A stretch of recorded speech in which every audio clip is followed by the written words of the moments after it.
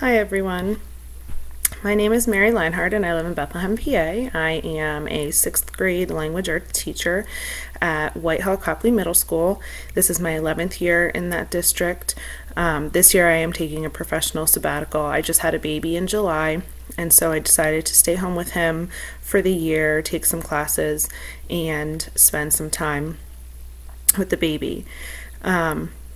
In finding new resources for my classroom, however, when I am teaching, I take a lot of time. I search on the internet, I click through tons of links, trying to find something that is new, exciting, but also free and available to use.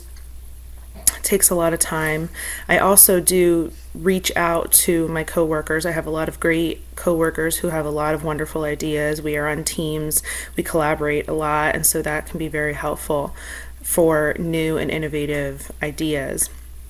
After reading our course reading this week, I realized that I probably should subscribe to some blogs that would be helpful and probably save me some time as far as searching goes.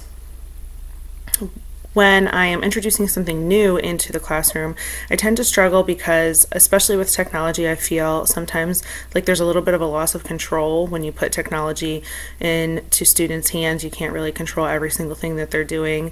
I think I need to let go of that a little bit and understand that these kids know probably more than I do about technology, and that they need to learn how to use it appropriately in order to go on and to be successful in life. So that's it for now, and I look forward to working and speaking with all of you throughout the rest of this course. Bye.